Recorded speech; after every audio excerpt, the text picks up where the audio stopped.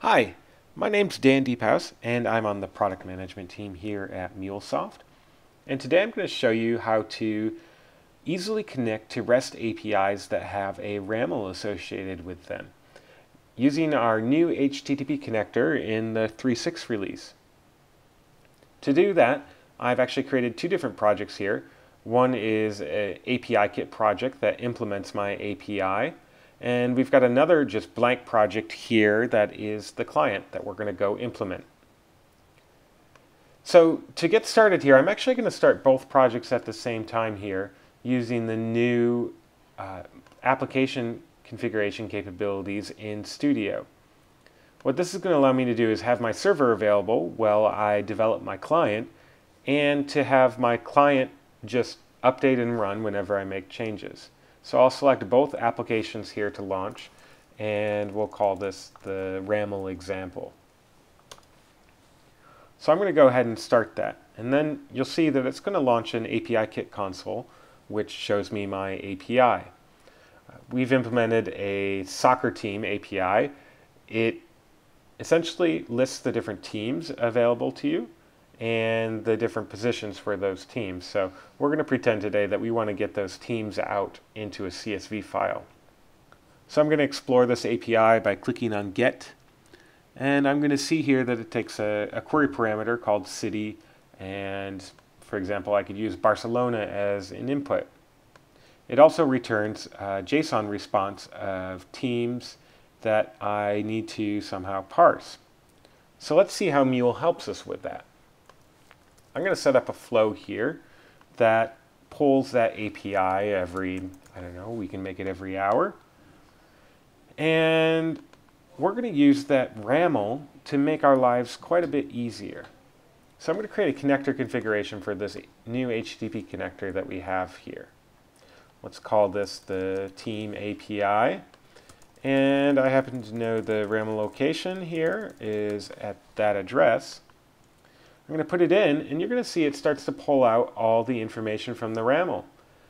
First, it pulls out the host, port, and base path. But as we go back to our processor configuration here, you'll see that it also gives me auto-completion based on the resources in that RAML. So I'm going to select teams, and I'm going to get from those teams. And then it's smart enough to figure out the query parameters. I remember that a good example there was Barcelona, so we're going to put in Barcelona.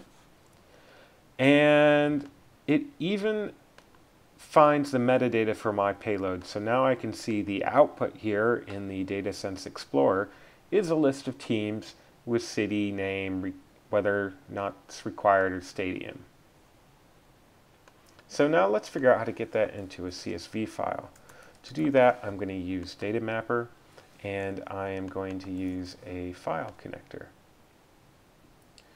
Let's go back to Data Mapper here. You'll see that it knows my input type is JSON.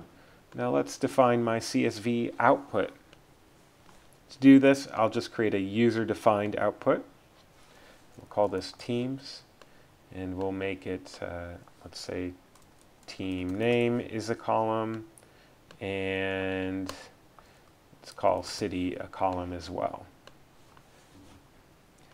Once I create my mapping here, I can just start to drag and drop here from left to right. So I actually want to create my home city over here on the right, and I also want to map the team name. Data Mapper also did a root level mapping here for me, but in this case I don't want to map my top level object. So I'm just going to delete that and just map the array into the team CSV. And finally here, I'm going to output this into a CSV file in the output directory. I'll save this. It should update my application automatically here and run my poll. And if we look at this CSV file, we've got the teams out of the API. So I hope you've seen today how easy it is to use Mule to quickly extract information from your REST API, and we hope that you enjoy our new release. Please let us know all and any feedback over the forums. our blog comments, or our support portal. Thank you very much.